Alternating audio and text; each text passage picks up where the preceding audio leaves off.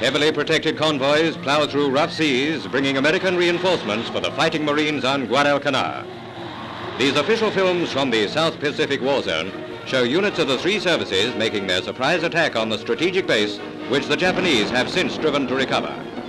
A fresh Marine force moves in to support the initial successful landing. Here's further evidence of aerial combat taking place in the vicinity. A fighter goes into the sea out of control.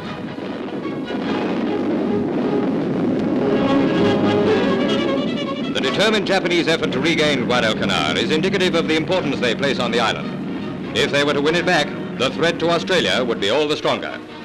The struggle is concentrated around the vital aerodrome of Lunga. When the Marines walk in, they find the airfield still burning as a result of heavy bombing.